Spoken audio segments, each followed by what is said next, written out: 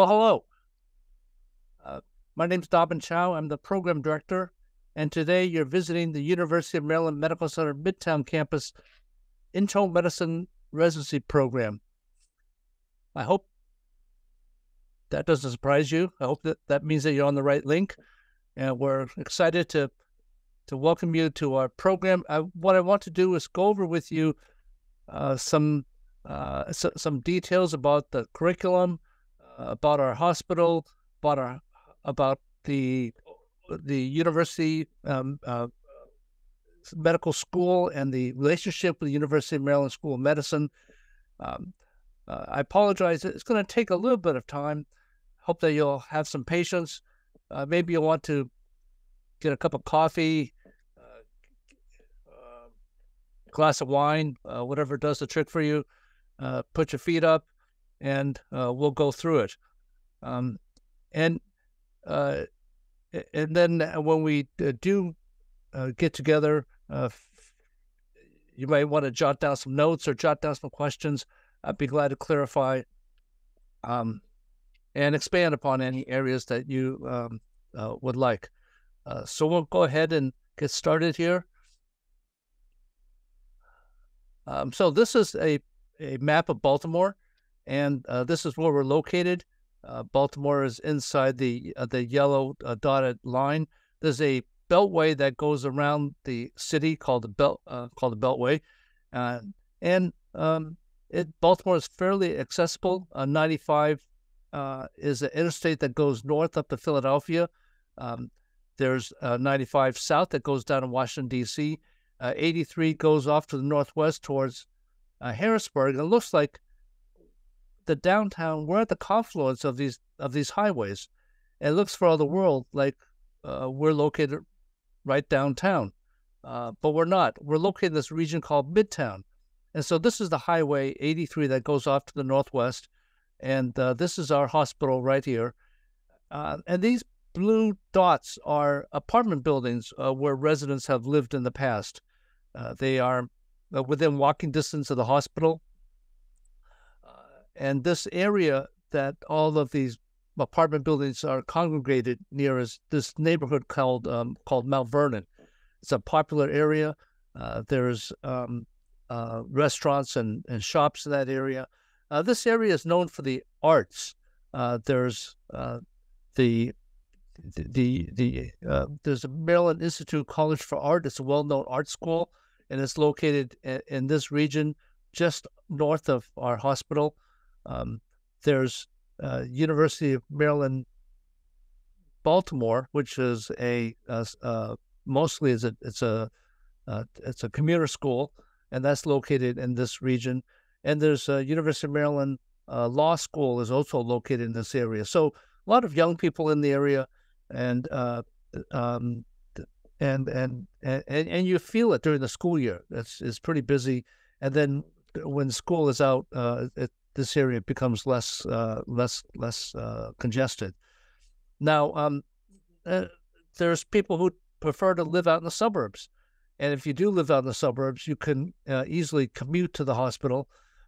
Baltimore has one subway line. It's called the Metro, and this is the Metro stop. It's called State Center. The Metro starts in a northwest suburb called Owings Mills in the northwest, and the terminal station in the east is right at Johns Hopkins Hospital. So people can commute to the hospital by Metro, or they can take a surface trolley called the light rail. It runs north-south. This is the light rail stop right here. Don't know if you can see my pointer, but at any rate, it's just 1 block north of the hospital. And the light rail starts in a suburb called Hunt Valley in the north, and the terminal station in the south is right in the airport. So the hospital can be accessed by public transportation, or folks can live nearby. Now, the downtown is dominated by this body of water called the Inner Harbor. We're about 1.5 miles from the Inner Harbor, depending on where you want to land in the Inner Harbor. There's a lot to do in the downtown area. This is the The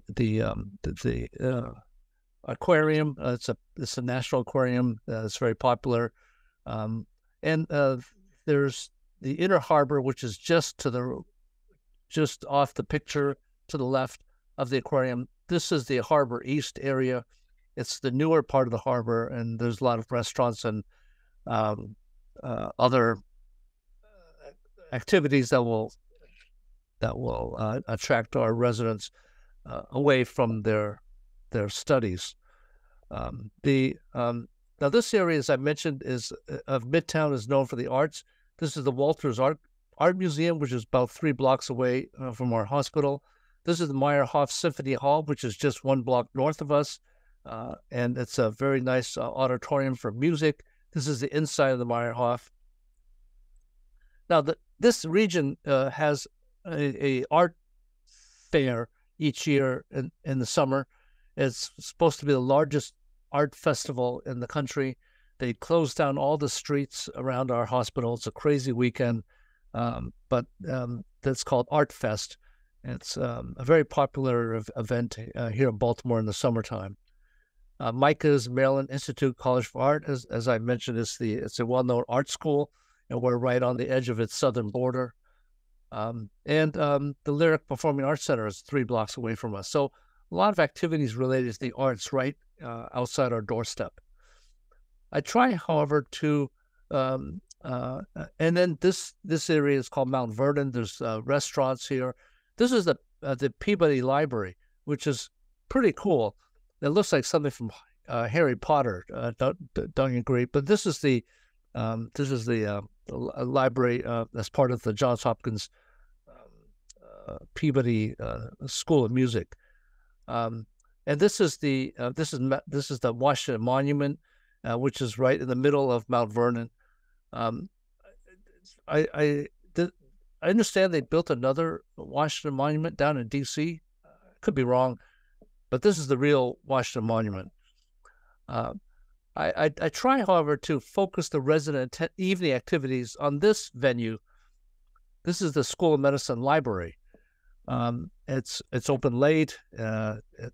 There's plenty of seating. It's not been an easy sell, but our residents have access to a library, and it's right by the downtown medical center. Okay, so let me sort of walk you through the history of our hospital and how it came to be. So this hospital was formerly called Maryland General Hospital, the original MGH, and we were built in 1881, and it's a community hospital that serves this unique area of town. It's a diverse community. As I mentioned, there's people related to the arts who live in this community. There's also communities to the west of us that are populations of patients who have suffered from social economic needs, and we're proud and honored to serve those communities. So a very diverse community, and this hospital has been here all these years serving these communities. Now, in the 1980s was a difficult time for hospitals all over the country. Why is that? That was because during that time, the CMS, which is the organization that pays for patients with Medicare insurance, now they changed the paradigm for reimbursing hospitals. Up until the mid-1980s, you were paid on a fee-for-service basis. You rendered care to a patient, you sent the bill to Medicare, they paid the bill, and that's how business was done. Then, then around 1984, Medicare changed to a DRG system. This is a system in which you were paid for a diagnosis. A patient was admitted to the hospital with heart failure, for example. You got a certain amount of money, and whether you kept the patient in the hospital for 2 days or kept in the hospital for 10 days, you only got that one allotment of money. And so this was a radical change in reimbursement paradigm. It was difficult for hospitals to deal with. and so a lot changed in the hospital inpatient landscape all over the country. At the same time, in the large cities, especially along the East Coast, there was a flight to the suburbs. People were leaving the inner cities, moving out to the suburbs, growth of suburbs. And this happened on all the cities along the East Coast, Washington, D.C., here in Baltimore, Philadelphia, New York City, Boston. And so here in Baltimore, there was a suburb to the north, didn't have a hospital, and the board of directors of this hospital said, gee, let's move out there. We could do really well. Booming a community, tremendous growth, good payer mix. Yeah, let's move out there. So they purchased a 10-acre plot of land. They've drafted up architectural plans to build a brand new hospital. I've seen the plans that were so detailed. You can see where the light sockets were going to go in each of the rooms. And for the world, they were ready to move.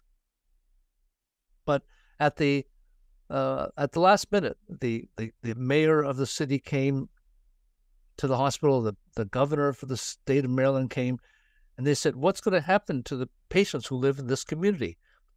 And so the board of directors realized we have deep roots here. We have a commitment to these communities. They decided to stay, and so they did.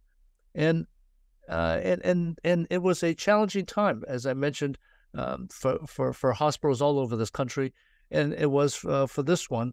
And what happened over that period of time is that hospitals merged and consolidated. It happened in all the cities throughout the country, and it happened here in Baltimore. So, for example, up at Philadelphia, there was over 20 independent hospitals in Philadelphia in the 1980s, and then they all consolidated into 3 hospital systems, the Penn system, the Jefferson system, the Temple Allegheny system, and it's still evolving today. Same thing is happening in New York City. Up in Boston, the Mass General merged with the Brigham. Now, up until that time, people from those 2 hospitals, they won't be caught dead in the same room. Now they're part of one system, Health Partners up in Boston. So it was a changing landscape. Now you may wonder, as an aside, why did they do that? Why did they create systems? It's because of HMOs. HMOs ruled the day.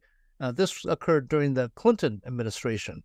Now, President Clinton, when he came to office, he tried to pass a healthcare reform bill. It didn't pass, but part of his plan was to promote the growth of HMOs. In fact, you know who he put in place as the person in charge of his healthcare bill? It was Hillary Clinton, the so-called healthcare czar. But even though his plan did not pass, parts of his plan did, and this was the creation of HMOs. What HMOs did was they enrolled tens of thousands of patients into their plan, and then they would go to a hospital, and they would say, if a patient of ours gets admitted to your hospital, here's what we're going to pay you. And the hospital will look at that, and they would say, oh, that's not a good contract. We can't afford to do business with those kinds of rates. And the HMO say, well, okay, well, fine. We'll go next door. And they'll go to the hospital next door, and that hospital next door will sign the contract. And so hospitals felt compelled to sign these adverse contracts. And so a lot of hospitals went in the red. They could not, their reimbursement was so poor that they could not afford to stay in business. So hospitals merged and consolidated. So, for example, if up in Philadelphia, the Penn system was such that they took over all the hospitals in West Philadelphia. So then, if a plan went to Penn and said, "Hey, this is our reimbursement scale. This is what we're going to pay," and Penn said, "No, we're not going to sign that contract," That means that the patients who live in West Philadelphia, they cannot go to any Penn hospital, and so they won't be able to go to any hospital in their neighborhood. So that won't work. So the HMO was compelled to negotiate with these large hospital systems, and that's why these hospital systems became they ruled the day. So same thing happened here in Baltimore, and this hospital became part of the University of Maryland medical system. All right, so let me tell you about University of Maryland. It was owned by the state, and they were built over 200 years ago. And at the time, the state of Maryland built a hospital to take care of the citizens of the state of Maryland. At the time, people who lived in Maryland mostly lived around Baltimore. And in their wisdom, the state also built a medical school because they realized that they need to train doctors to work at this hospital to take care of the citizens of the state of Maryland. And so that became the mission of the University of Maryland, is to provide medical care to the citizens of the state. And so the medical center began to acquire hospitals throughout the state in strategic locations so that they could provide health care to everyone who lived in the state. And so now there's 13 hospitals in the system. And if you go 40 minutes north on I-95 on your way up to Philadelphia, you'll run into Chesapeake Hospital, which is part of University of Maryland. If you go south down by the airport, there's Baltimore Washington Medical Center, which is part of University of Maryland. In a suburb called Towson, which is north of Baltimore, there's St. Joseph's Hospital, which is part of University of Maryland. If you go 3 hours due east from here, you'll fall in the ocean. But if you go 2.5 hours due east, you'll be on this area called Eastern Shore, and there's the Shore Regional Hospital out there, and that's part of University of Maryland. So and there's even a hospital that's it's outside of Washington D.C. So it's in the state of Maryland, but it's outside Washington D.C. It's called Capital Region Medical Center. That's part of University of Maryland. So altogether, there's 13 hospitals located all over the state. And then you're going to say, well, why do they want this hospital? Small community hospital, less than 1 mile away from the University of Maryland Medical Center, the big house, the mothership. And the reason is because the medical center and the medical school are located in downtown Baltimore, and they've been in the same location all these 200 years. But like any hospital, like any medical school, they want to grow and expand. But it has difficulty doing so because of its downtown location. So I'll give you an example. So shock trauma, it started out as 4 beds in the ICU. They wanted to expand it to become a sort of a hospital unto itself, with its own ORs, its own ICU, its own wards, and so they built a shock trauma hospital right next to the downtown medical center. But to do that, they had to demolish a city block and build this beautiful shock trauma medical center. The medical school also wanted to build and expand. They purchased a city block north of the medical school. They dug a huge hole in the ground, and they built this 27-story research center. It's $110 million. It's a beautiful building, and it's a wonderful research facility. Just opened about 5 years ago. But to acquire land, build in the downtown location, very, very expensive.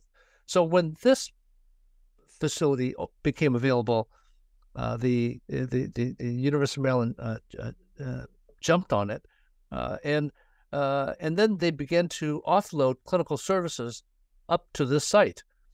So endocrinology moved all its clinics up to this site. Pulmonary moved its clinics up to the site. Infectious diseases moved its clinics up to the site. Pulmonary moved a pulmonary rehab unit up here. It's a 22-bed rehab unit Very interesting unit that has, these are patients who are very, very sick. Most of them are ventilator dependent. They're going through a prolonged weaning process.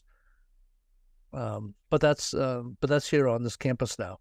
And so by offloading clinical services to this site, then the downtown site can continue to grow and expand. And so what's happened is that as these centers have moved up here to the Midtown campus, the Midtown campus has become busier and larger.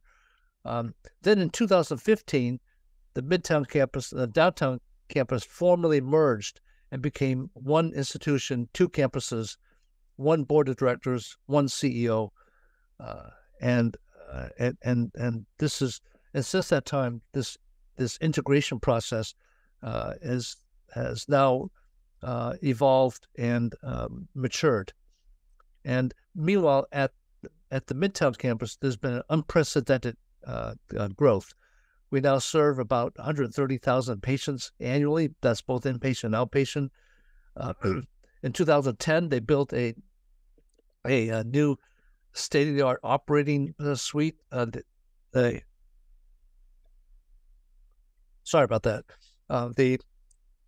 The ORs at the downtown site are busy, congested, and so the surgeons from the downtown site began to come up here and do their outpatient surgeries here at Midtown.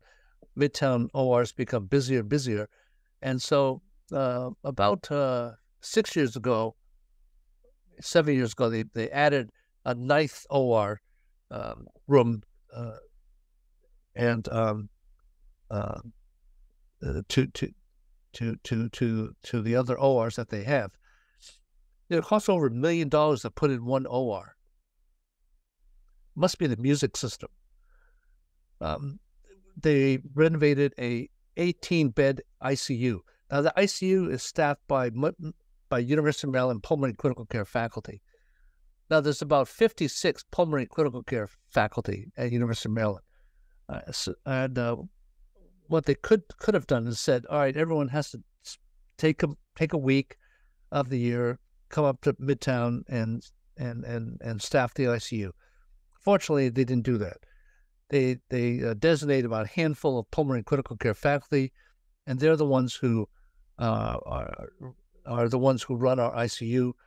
They get to know our residents well. They get to know our nurses well. They know the policy of the hospital, and they become our pulmonary critical care faculty.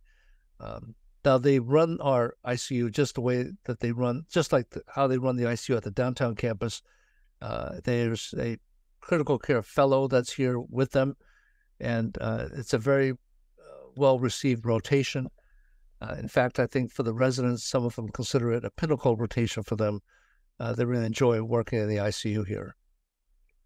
The sleep lab was moved up here, and the sleep center is here as well for patients who need consultation with sleep disorders. As I mentioned, the pulmonary rehab unit is here. And then in 2018, they built a brand new inpatient psych unit here, 36-bed psych unit. It's a state-of-the-art facility with all the latest features so that patients cannot harm themselves. People come from around the country to go to visit the unit to see all the bells and whistles. And then in 2021, we built a brand new 10-story ambulatory tower. And this is to house new clinics that are moved up here to Midtown from downtown, cardiology clinic, GI clinic, nephrology clinic, ophthalmology clinic is in there. So it's a brand new facility, and it's really terrific. The 10th floor, the top floor, is primary care, and that's where the resident clinic is. And in the primary care office helps coordinate the care of patients as they rotate and visit these various subspecialty clinics. And the interest is to create a chronic care delivery model in which patients in our community can access primary care and subspecialty care at the same facility, and get their care in a coordinated way. So I think we're well on the way to transforming into one academic medical center with 2 campuses. And so this is a picture of the ambulatory building. Endocrine occupies one of the floors, along with nephrology. There's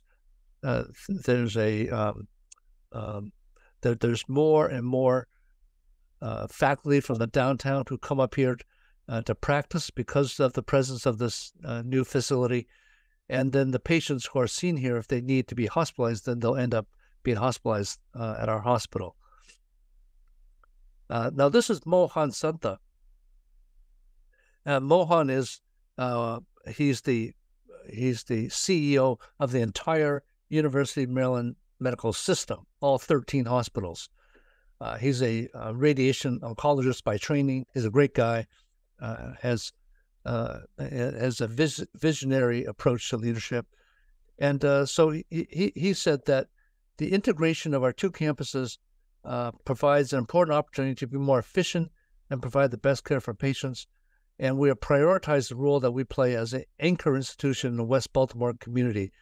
And so Midtown will provide it'll provide the care to the community, whereas the downtown site serves as a tertiary referral center for those patients in the state who require tertiary care. And so the focus at the downtown site is on intensive care, on tertiary care, on care that is not available at the various community sites around the state. Okay, so what are our program goals and mission? Our goal is to allow each resident the opportunity to create and fulfill his or her own professional goals. Now, this is not taken lightly. And what does this imply? This implies that you, as a resident here, have insight into your own goals. You have insight into what you need to fulfill your goals, what resources you would like to have access to, and it's our job as your program to help you meet those goals, to provide you with those resources. So it requires a resident to have some sense of their own destiny, and a passion and a direction, and motivation to achieve those goals.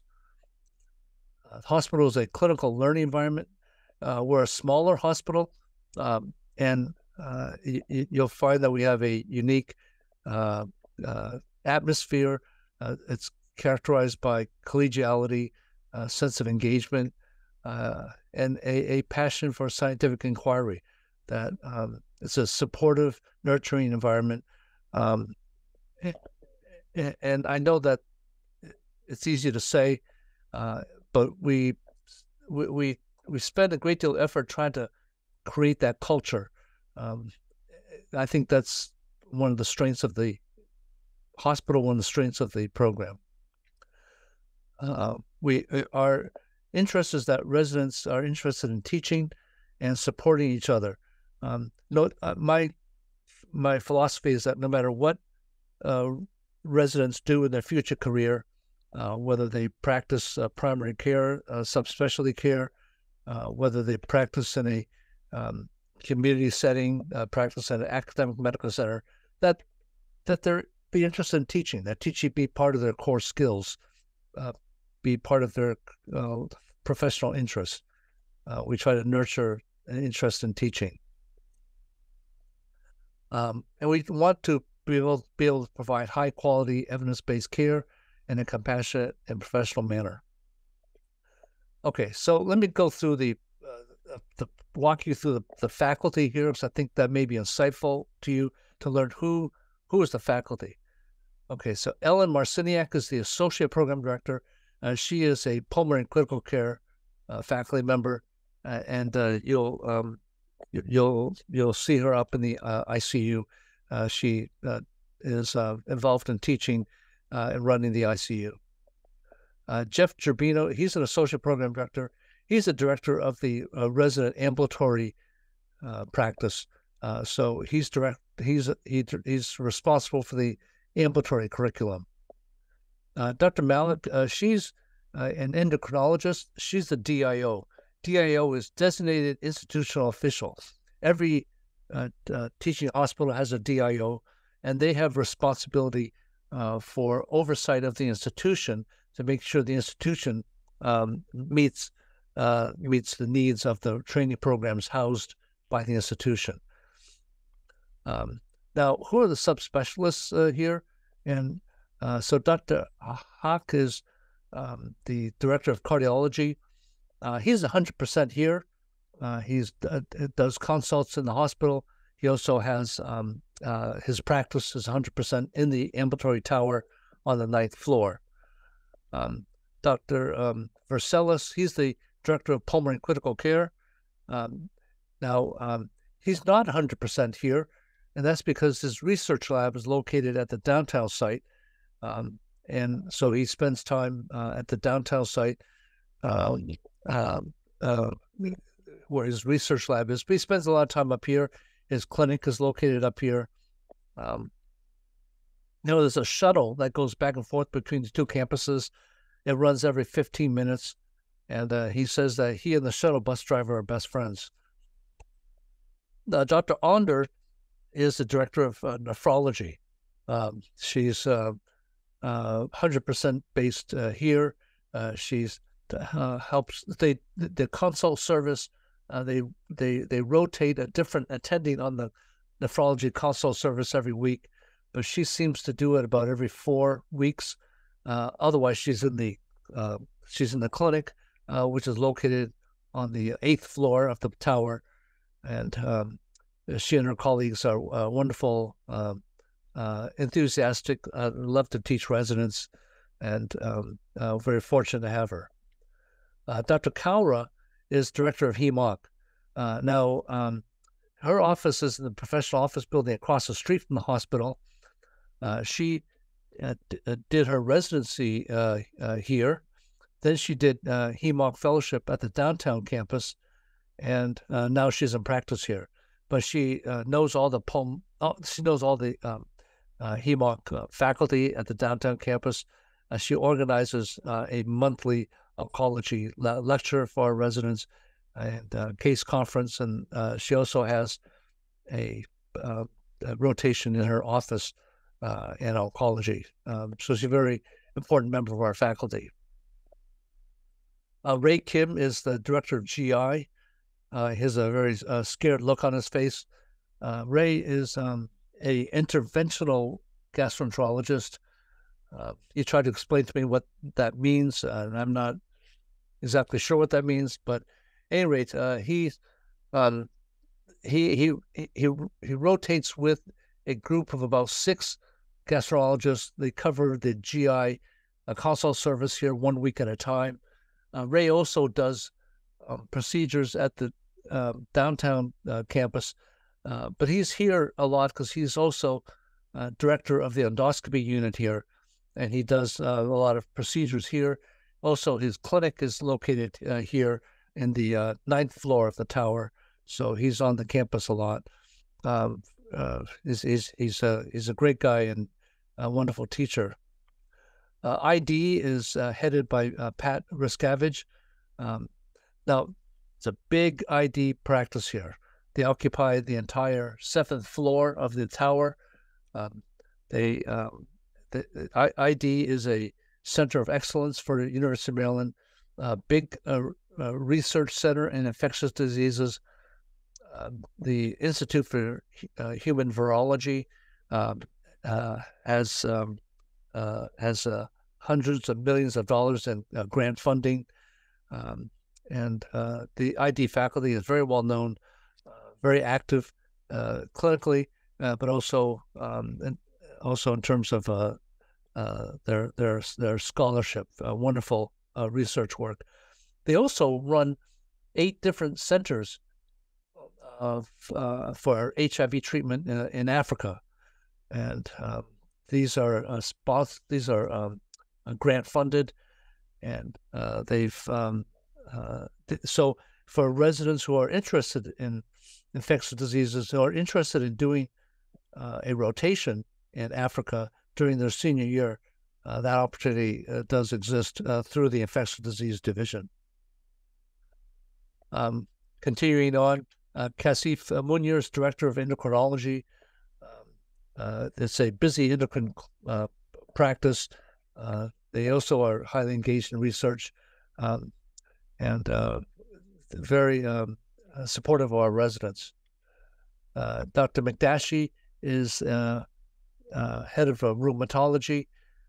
He is now he spends some of his time here. He also spends some of his time at the downtown site, but primarily at the VA. At the VA, he helps run the rheumatology fellow clinic, which is based at the VA.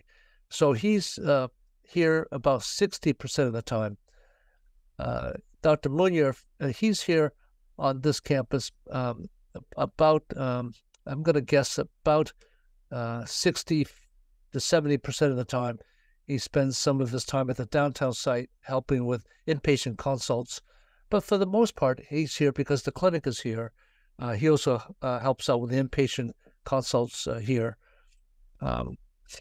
They have a busy outpatient practice, as I mentioned, and they also have a very robust research component to their division.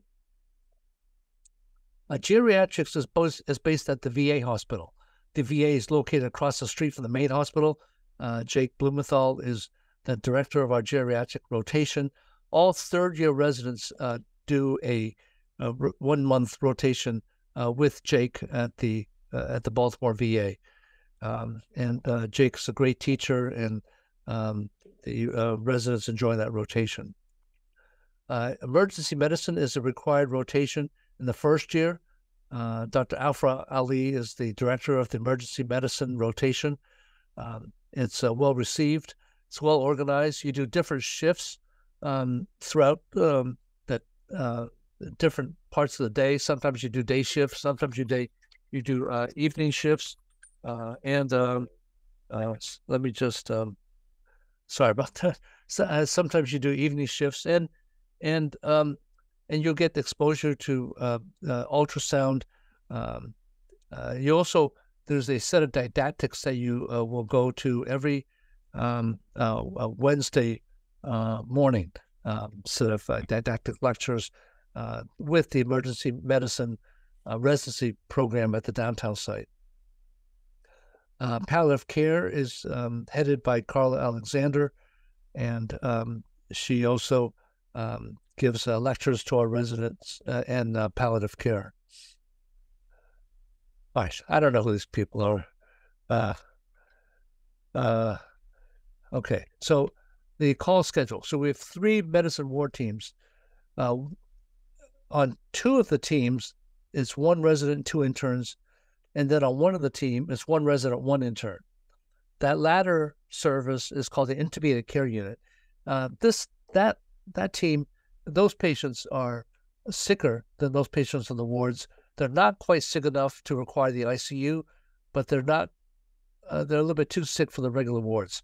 So this is called the intubated care unit, and there's 1 resident, 1 intern, 7 patients on that unit, and on each of these 3 teams, there's 1 to 2 medical students each month.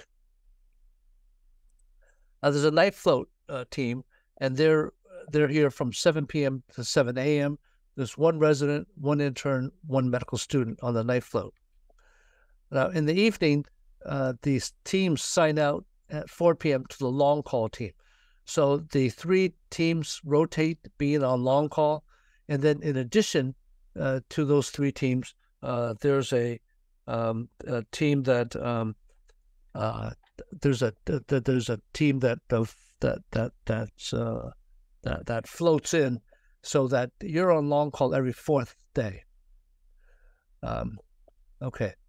Now, so these are the three teams, and they accept admissions in a serial fashion, except, as I mentioned, the orange team is the IMC team. So to qualify to be on that service, you have to be a little bit sicker than the regular wards. Now, here in the purple team, the gold team, they alternate admissions throughout the day. So you get admissions every day. There's a cap of 16 patients on the purple and gold teams. So that's an interesting story. So there was a time when we had a cap of 20. That's the ACGME limit. We had that cap. We never really reached that cap, but we kept it just because that's the ACGME limit. Never really got there.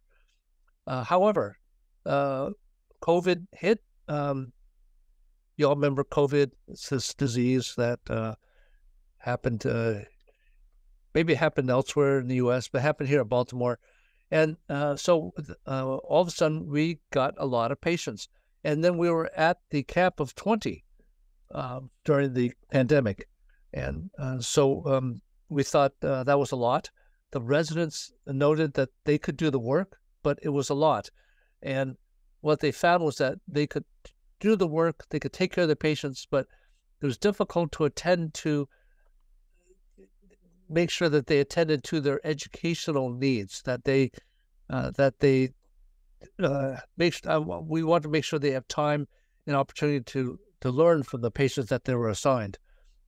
So what we did was then we cut back the cap from 20 to 18.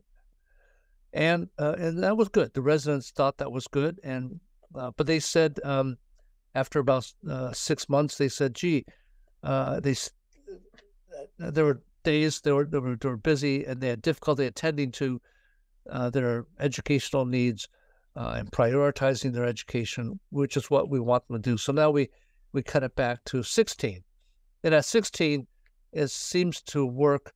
I think we've hit a sweet spot where they get enough volume of patients, they get a good exposure to pathology, but not so much that they are overwhelmed, not so much that they are not able to make each patient encounter a meaningful educational experience. Now, they're not at 16 every day. Some days there are 13, some days 14, but we hold them to a cap of 16. Now, in the orange team, as I mentioned, the cap is 7. Now, the night float emits a cap of 5 patients overnight, and then in the morning, these 5 patients are transferred to the day teams at 7 in the morning. All right, so you're going to wonder, hey, so we went from a cap of 20 down to a cap of 16. Hey, that's nice, right? What happened to those 4 patients?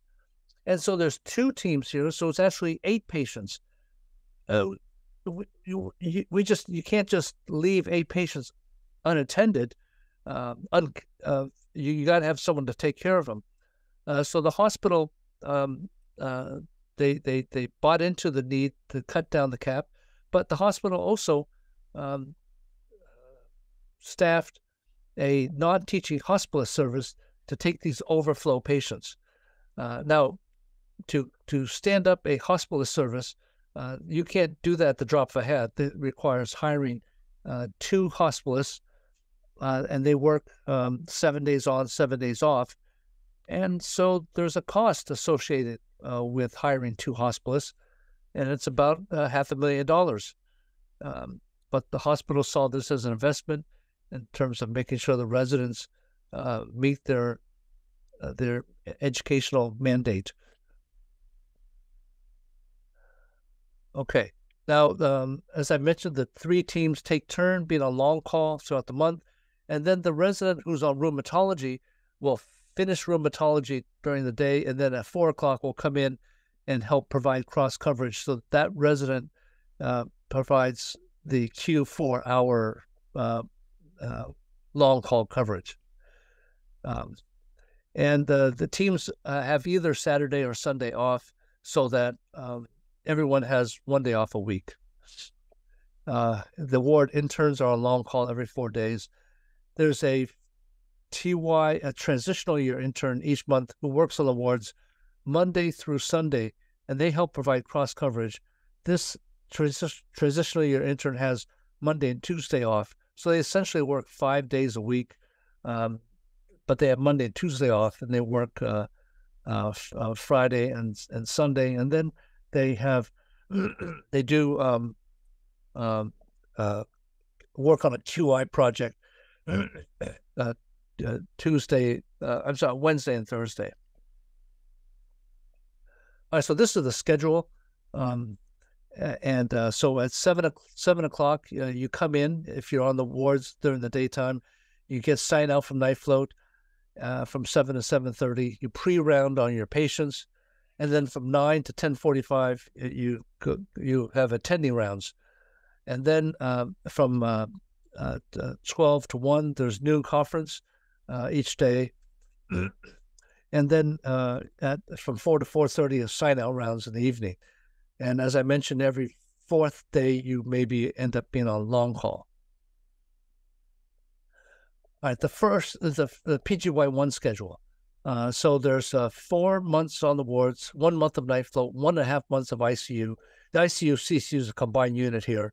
1 month of endocrinology, 1 month of emergency medicine, an ambulatory block, and then 2 electives and a half month of vacation.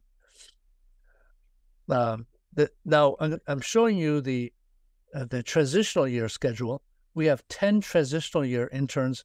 We have 9 categorical internal medicine interns. They do 3.5 months on the wards, a month of emergency medicine, 1 month of general surgery, half month of night flow, 2.5 months of ICU, 1 month of this cross coverage. As I mentioned, they work on the weekends, 2 months of elective, and 2 weeks of vacation. The reason I show you this is because this schedule is very similar, but not exactly the same as the categorical first year schedule. What's different is that the transitional years have a month of general surgery. In the past, they were busy on the general surgery wards, so it was similar to the general medicine wards. So instead of 4.5 months of general medicine wards, they have 3.5 months of general medicine wards, and then 1 month of general surgery. They have 2.5 months of ICU, but only half a month of night float. And the night float is 12-hour shifts. ICU is 12-hour shifts. There's some overlap between these two because some of these ICU blocks are at night. So our interest is to be sure that the transitional year interns and the categorical internal medicine interns, that their experiences, that their curriculum, that their expectations are very similar to the categorical interns. And we feel like the categorical interns and the transitional year interns, they're all one confluent, integrated group of interns. Everyone is working hard together. They're all in the same boat. Everyone's pulling with the same vigor, and we try not to differentiate between the two groups. And I think that makes the year go better.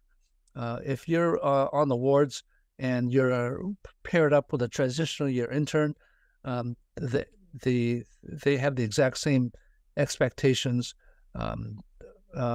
set out for them as you do. And and I'm sure you've seen this. If you are working hard, you're pushing a boulder up the hill. If the person next to you is pushing with the same amount of vigor, then that boulder gets up the hill more quickly. If you feel like you're doing more work than they are, it's not a very joyful experience. And so our interest is to create a environment in which everyone is together. Everyone feels like they're integrated. They're not two separate groups of interns. Here's the PGY2 schedule: 4 months on the wards, a 2-week block that's a quality improvement, the QI block, 2 months of ICU, month of night float, 1 month of neurology. And this neurology is based at the Downtown Medical Center, 1 ambulatory block, 2 electives, and 2 weeks of vacation. By the way, this is the ICU at nighttime. This is the nighttime attending. And look what they're doing. They're sitting around eating pizza. Now, I think the transition from first year to second year is a harder, more difficult transition than from medical student to intern. As an intern, you'll always have backup. You'll always have oversight. It'll be close at hand. As a second-year resident, you are charged with running the service. You're given increased responsibility. You're also charged with teaching and mentoring the interns and students on the service. I know that this is a bit overwhelming for the interns as they go into the second year, at the beginning of the second year, but they enjoy it. They like that degree of autonomy. They like that degree of responsibility. But it's challenging at the beginning of the second year. But they make the transition from following orders to the ones giving orders, creating the plan for their patients.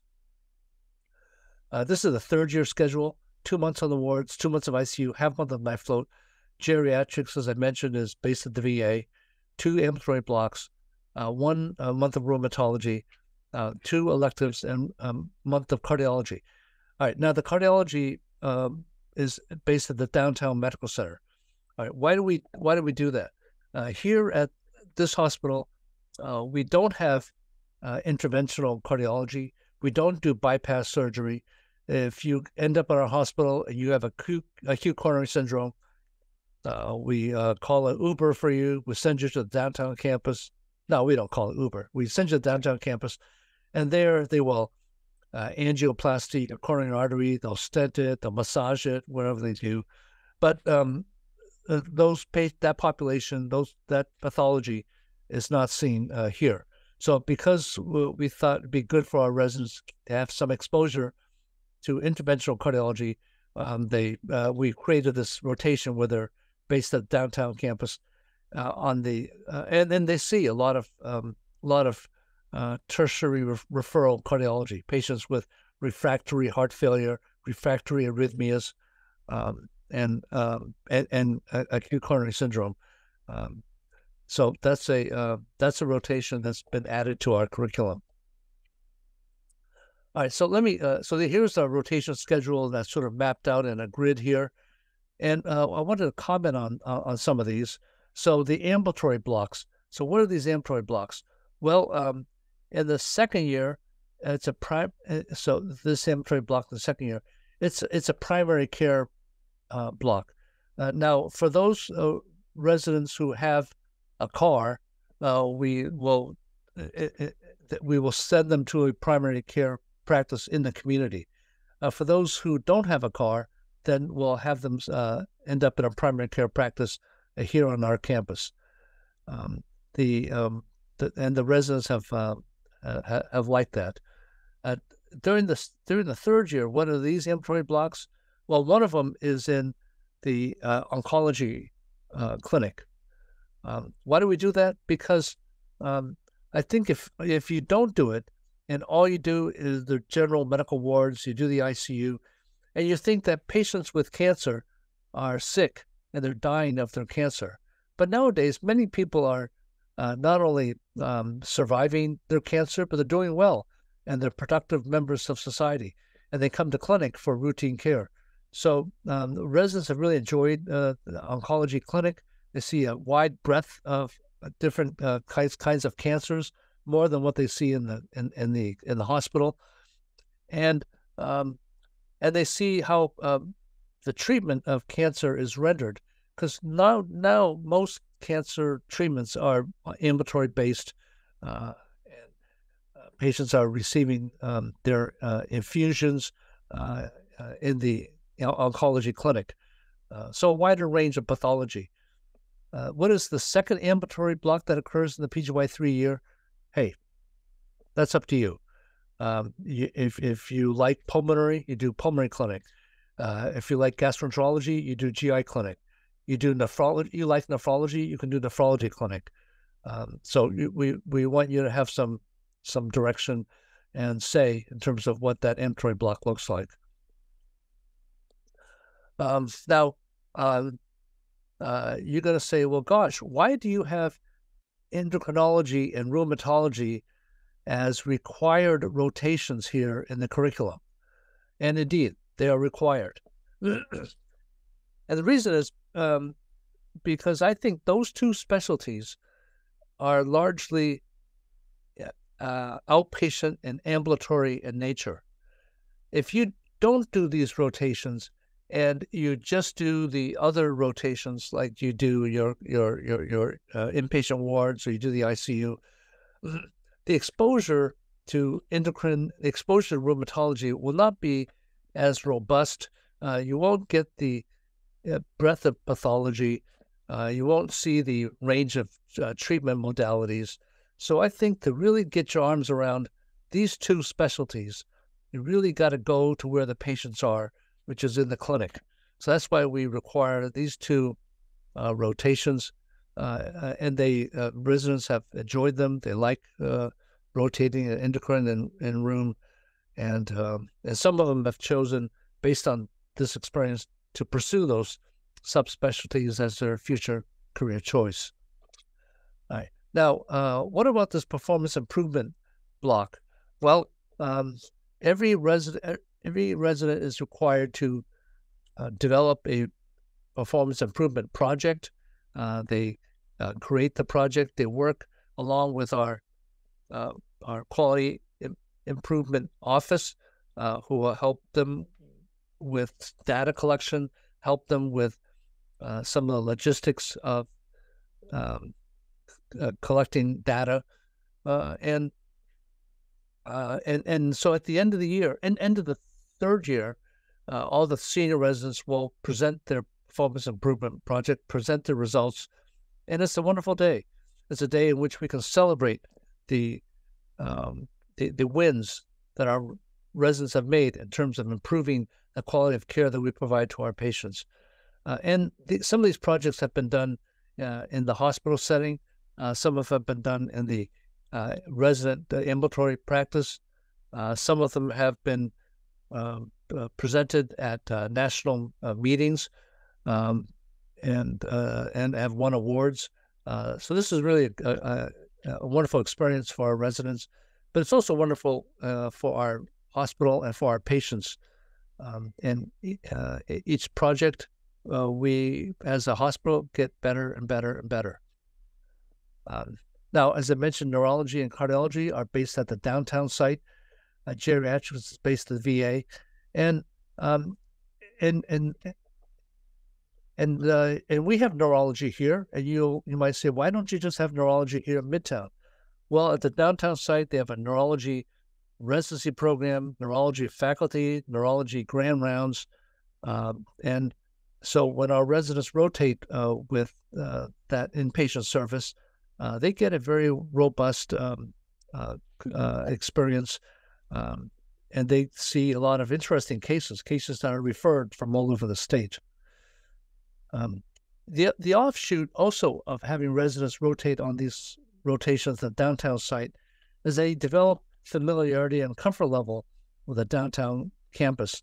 So they will have less hesitancy in arranging and scheduling other electives downtown.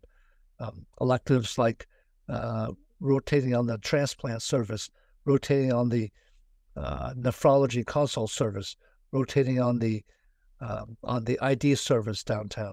These are services are available here, but at the downtown site, you'll consult on a different population of patients. For example, the infectious disease consult service rotates through shock trauma. They rotate through the transplant service. So you'll see different types of infections, different patient populations. and it will, what it will do, it will round out your overall um, uh, exposure and experience in those specialty areas. This is the downtown Inner Harbor. You can park your boat here in the Inner Harbor, visit the sites. The clinic. So the clinic, you have the same continuity clinic for all 3 years. The electronic medical record system, a little bit, it's Epic, and you'll have access to your Epic chart at home or in the hospital. Now, it used to be that residents would go to clinic one afternoon a week, every week, and that was how we did it, and that's how many hospitals did it around the country. But then I'm sure you're aware, many programs are going to an X plus Y kind of schedule. You do like 4 weeks of wards, 1 week of clinic, 4 weeks of wards, 1 week of clinic. It's 4+1 or 4+2 or 6+2 or something like that. And I'm sure you're aware of programs that do that. And so our residents were interested in this. So one of our residents took this on as a performance improvement project. She surveyed our residents about their experience in clinic when they are on the wards, and she found that when the residents go to clinic,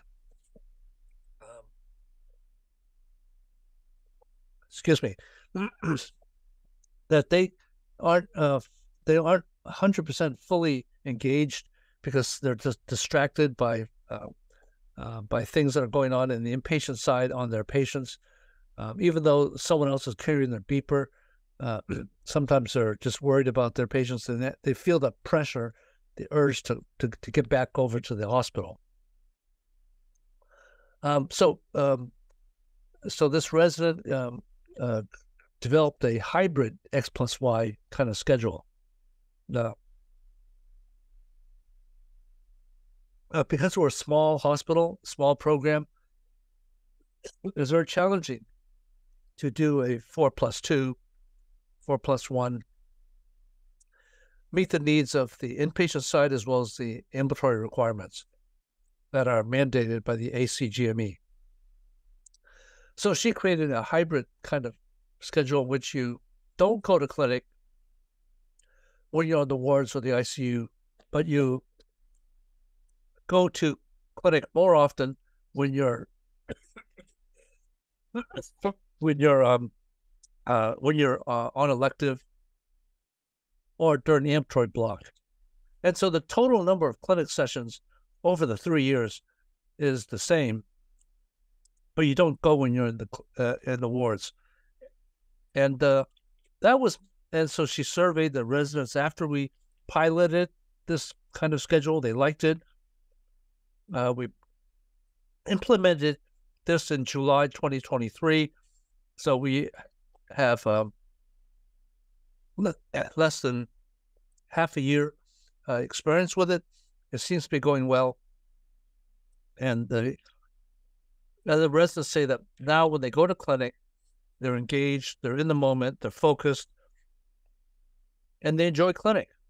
It's much more, they say clinic is more fun, more enjoyable, and it's something that they could see doing as a future career endeavor. We use the Yale ambulatory curriculum. Each clinic session starts off with a half-hour didactic session where they talk about a case from the Yale ambulatory curriculum. After 3 years, you'll cover all the cases, and you'll get a solid grounding in ambulatory medicine if you go through all the cases. All right, noon conference. By the way, if you look at this picture, you notice this resident, she's sort of sleeping. Yeah, well, but I guess. It's that postprandial feeling, I guess. All right. But anyway, we have a noon conference every day. It's these are given by subspecialty faculty. Typically, cardiology has 1 day a month. In ID has 1 day a month. Pulmonary, I think they have 2 days a month. And so each the days get filled up. Now, how does this work? What we've done is to take Harrison's textbook of medicine, tease down all the topics, and then we assign the topics to the subspecialty director divisions. And each division is supposed to cover the topics in their subspecialty area over a year and a half. So over 3 years, each topic is given twice. And you're not going to be able to go to every lecture. You'll be able to go to most, but you won't be able to go to every lecture because you may be on night float, or you may be on vacation. You may be doing a rotation at the downtown campus. But hopefully you'll be able to get each topic at least once. So our conferences are set up so that we think we cover all the topics in Harrison's at least once. We'll cover it twice over 3 years. Hopefully you'll get a crack at each topic. Emergency medicine does 1 conference a month. Ambulatory. So the residents on ambulatory block they're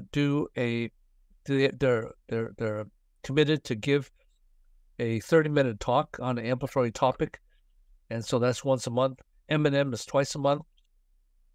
Grand Rounds is twice a month. Ethics conference is about 4 or 5 times a year, and Journal Club is once a month.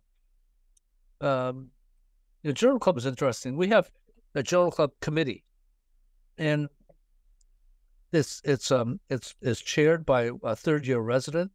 They decide what study, what trial to discuss at Journal Club. And they also they've created a virtual newsletter that, and so every resident has to submit a review of a clinical trial or a study to this newsletter once a year. And it's a way of having residents be responsible for being accountable to review a study in some detail, assess it, make sense of it, analyze it, summarize it, and make sense of it. And it's a really nice newsletter that's well received by our faculty. Faculty will mentor residents in their write-ups. This is the downtown sim lab. We have access to it. Here they are in the sim lab. Now, the way it works is a handful of residents will go to the sim lab, and they will go there with a faculty member or a critical care fellow. Often there's a critical care fellow, and most of the time they'll teach them how to do various procedures. We have a curriculum utilized in the sim lab. The residents really like it. We had to stop using the sim lab during the pandemic, but now we're up and running. I was told by the director of the sim lab that our residents used it to a greater extent than the residents at the downtown campus. All right, we have this is the ultrasound machine on the ICU. This guy thinks he's an ultrasound machine. We also have 2 small handheld ultrasound machines on the wards for our residents on the war teams. There's also one in the emergency medicine department. So you have access to ultrasound. Our faculty are developing a familiarity, comfort level with using point of care ultrasound. Our emergency medicine faculty, a lot of them are POCUS trained. They've done a fellowship in POCUS. And at nighttime, they like teaching our residents how to use it. Some of our residents are quite adept at using it. But we have a curriculum, but right now, they focus on getting faculty trained in it so then they can teach the residents. But it turns out that the residents are so eager to undertake this curriculum that they've become more adept at using ultrasound than the faculty. But if you are interested in point of care ultrasound, I hope that you are. I hope that you may want to come and help us advance our curriculum in this area. All right. So what we're not a fellow-dominated program. We do have, as I mentioned, a pulmonary critical care fellow rotating with our residents in the ICU, but they don't. But we don't have fellows on all the services, and you'll find that you'll be working directly with attendings on many of the consult services. You work directly, for example, with a cardiology attending, with a nephrology attending, and you'll get to know them well. They'll get to know you. You'll have their cell phone number. You can email them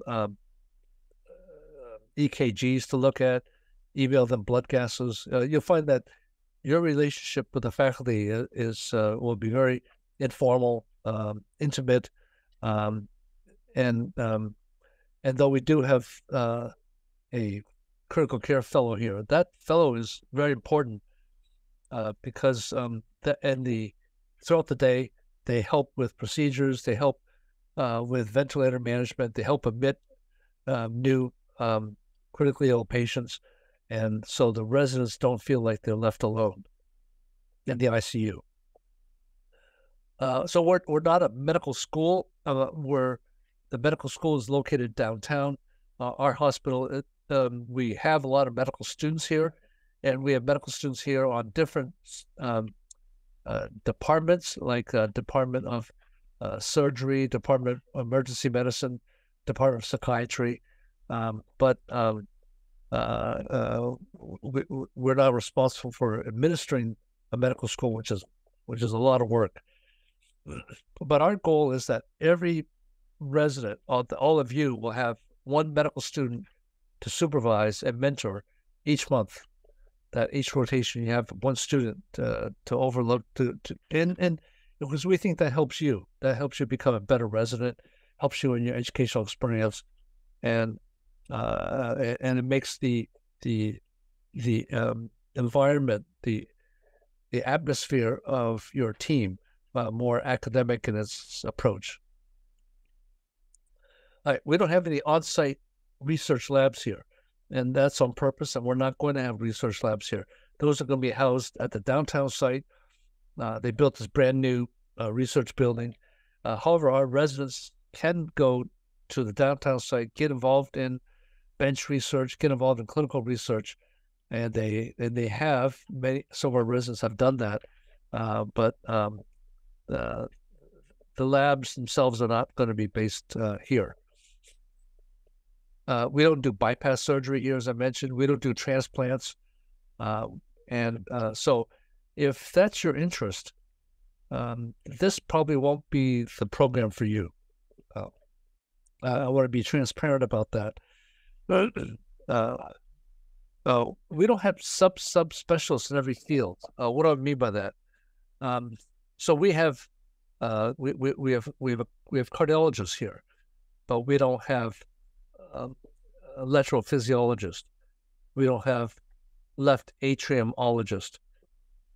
We have gastroenterologist, but we don't have pancreatologist. Now, having said that, some of these subspecialists can be found at the downtown site if that's your interest. So, for example, they have heart failure specialists downtown, and that's all they do is heart failure. There's electrophysiologists at the downtown site. There's hepatologists at the downtown site. The downtown site is a big transplant center. A lot of liver and a lot of renal transplants. One of the largest transplant centers in the country. So if that's your interest, that downtown site may be a better training site for you than our site. For those who are interested in doing rotations, however, and just getting some exposure to those subspecialty areas, the subspecialists are very welcoming. All right, so what's unique?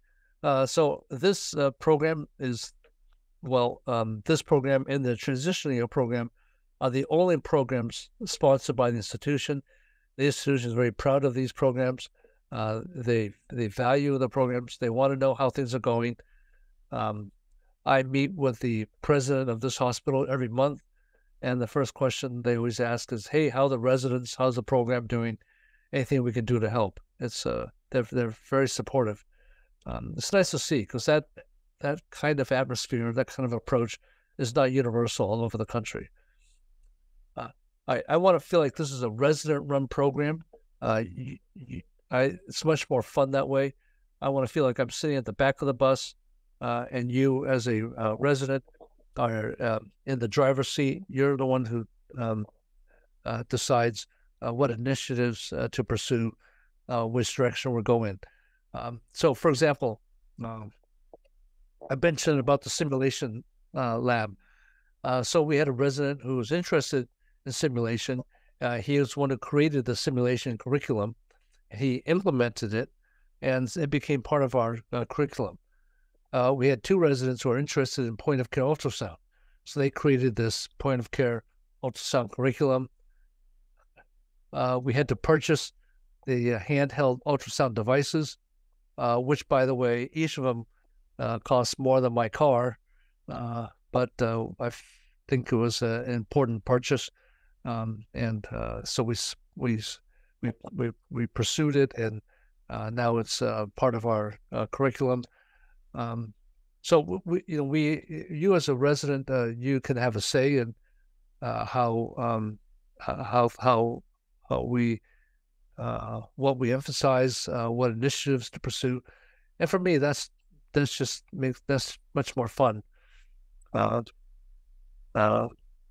It's and for me, it makes it much more a learning experience for me. So it's a small program, and you can make a difference here, and we want you to make a difference here. We want you to choose. We also want you to have a say in how the hospital is run. One of the requirements is that you'll be put on a committee. Everyone has to belong to a committee, and you'll see how the hospital is run, because it's through the committee work that hospitals' policies are made, and you as a member of the committee will contribute to the editing or creation of new policies. And each of these committees, they really value the input of residents. It really makes a difference, because they know that you don't have a hidden agenda. You don't have an axe to grind. You are there as an advocate for the patients that you see. You're also there in the trenches every day. You see how care is being rendered. You see how care could be better, and so they value your insight, your suggestions, and we want you to take control of that opportunity to make a difference to our community. Every hospital that you visit, we want you to look at the balance between education and service, and we think that our hospital is balanced, our program is balanced on the education side. I've always said that you can go to the hospital, pull out all of our residents, and our hospital would not close. We have hospitalists, we have critical care specialists. Hospital would still run. Our residents are here for an educational experience. They're not here to be service workers for the hospital. Okay. All right. So what are we looking for in a candidate? Nice. So by the way, this is not a resident. This is not a resident. Just want to be clear about that.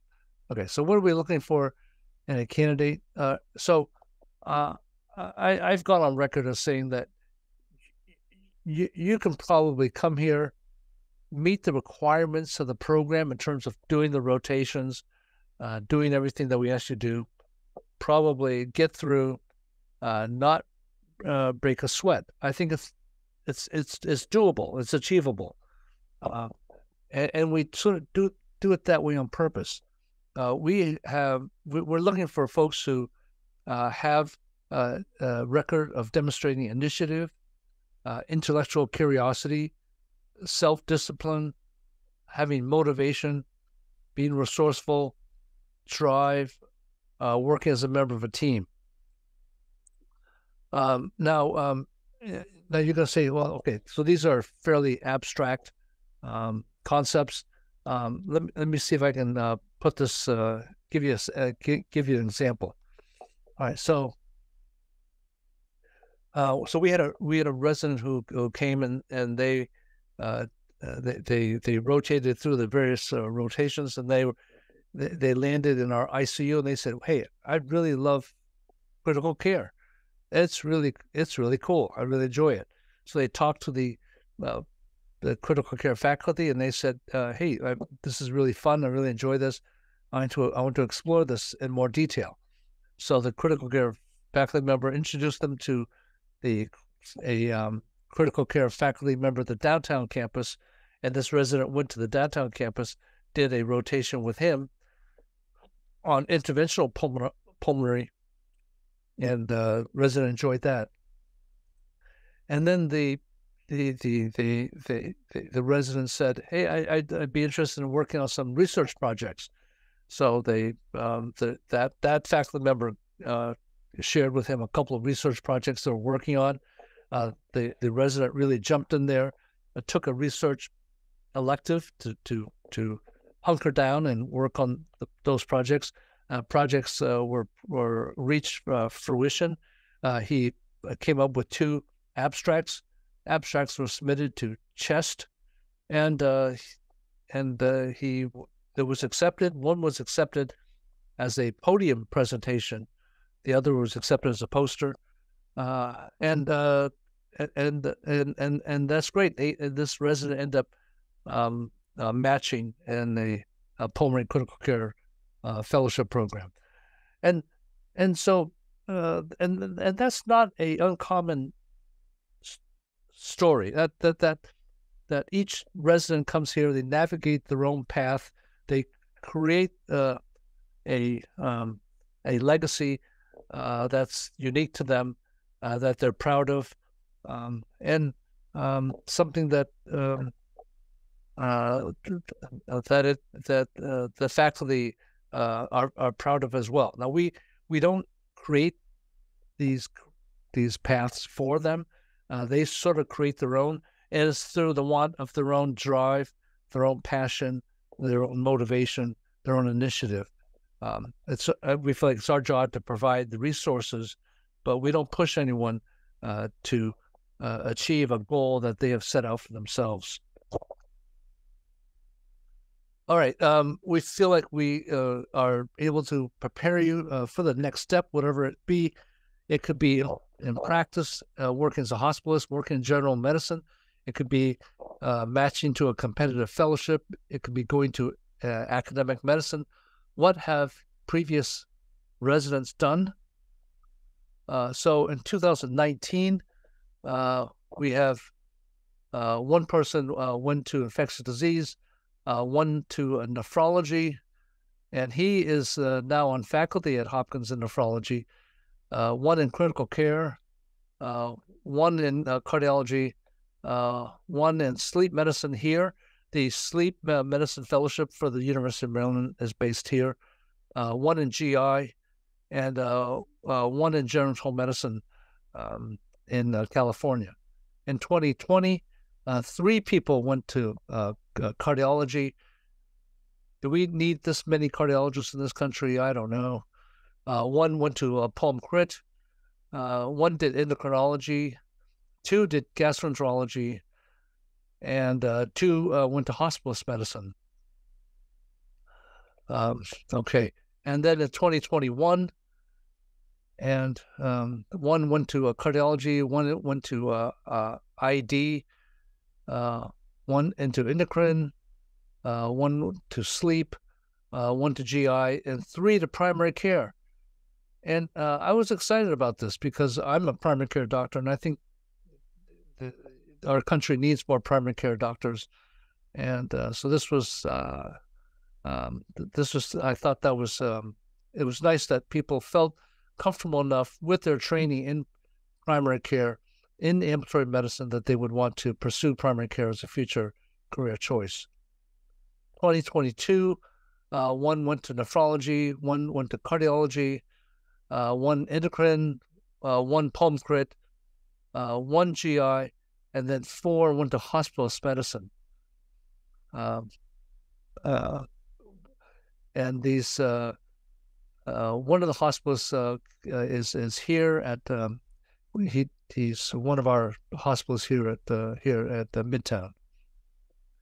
2023, so the batch this just graduated in June. 2 went to vascular medicine. Vascular medicine is this new specialty with a focus on both arterial as well as venous medicine, and it involves a fair amount of some research, and it's both of these are very happy people. I just spoke with this person. He's going to stay on at the Cleveland Clinic, probably do cardiology fellowship there, and then marry that with a vascular medicine background, and pursue an academic career in cardiovascular medicine. One is endocrinology, one did rheum, another did endocrine, and 2 did hospitalist, and 1 did primary care. So she said that she's from Korea. She wanted to return to Korea and practice there for a few years, and then could return to the U.S. We were. I think this is an interesting career destination, and I keep in touch with her, and really glad that she's there. She's able to be with her family, which is what she wants to do. So this is over the past 10 years. This is what people have done, and it seems like over the past 5 years, more people have gone into fellowship, less people going to hospitalist medicine. From 2014 to 2019, the majority of people went to hospitalist medicine. That's not by intent that there's been this change towards fellowship. It just has happened that way. Our goal is that you come here, you develop a passion, you develop an interest, and you pursue that passion. And whether it be primary care, whether it be hospitalist medicine, whether it be subspecialty medicine, that we want you to be successful in reaching that goal. Okay, finishing up. So Baltimore, the Inner Harbor area, as I mentioned, is a very festive area, especially in the summertime. A lot of activities. It's a site for tourism. The Orioles had a really good season. They were in the playoffs. The Orioles are a baseball team. The Ravens are a football team. We're about a mile away from the Orioles stadium. Ravens are a great team. Oh, I hope you're not a Pittsburgh Steelers fan. Those are our rivals, and we screened out all the Pittsburgh Steelers people. This is the Baltimore Art Museum. It's about 4 miles up the street. crab is the food of Baltimore. You'll learn how to eat crabs. They're not easy. It's a bit of an art. We have a simulation lab for it. We have a soccer team. They play the other residencies in town. Now, does this look like a soccer team to you?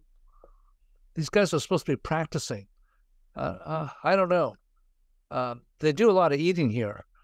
I'm not seeing a lot of soccer practice. Here they are in the ICU. Okay, they do some things outside the hospital. They go on some field trips. That this does not look safe to me. She did survive, but I'm not sure this is the best idea. But at any rate, it worked out. This is our soccer team. Now, all right, I'll be, in the interest of transparency, we did not win the tournament. All right, but they borrowed the trophy, and they took a picture with the trophy. But I will say we had the best T-shirts, right? Midtown United. Come on, you got that's a great shirt. This is the team from this past just last month, September. We had a soccer tournament, and this is our team. Again, we didn't win, but they did well. They won the first batch, and then it went downhill after that. We have a medical jeopardy team. We compete against the team, the other residencies in Baltimore, and 2 years in a row, we won in I guess it was 2019, 2020, and then you go to the nationals, and that's always a lot of fun. And this is our team at this is when they won and they went to the nationals. Okay, so Ravens are our team. They do a lot of activities outside the hospital. I don't know that it's necessarily productive, but they do a lot of eating. Okay, so today you'll have some interviews with some faculty. You'll have noon conference. We have a virtual tour video. We have these informal sessions with residents. We call them happy hour. We call them happy hour because that's how we're going to get the residents to attend them. Those are very important sessions. No one from the program will be there, just the residents. The residents will not have any PowerPoint slides. They won't have any agenda. They're there as a resource for you. So we want you to use that session as an opportunity to cut open the underbelly of the program, to ask them any and all questions, and nothing that you say or do during those sessions will come back to the program. We want you to feel very comfortable with any and all questions. We want you, at the end of the day, to feel like you have a sense of what it's like to be a resident here, and that's our goal.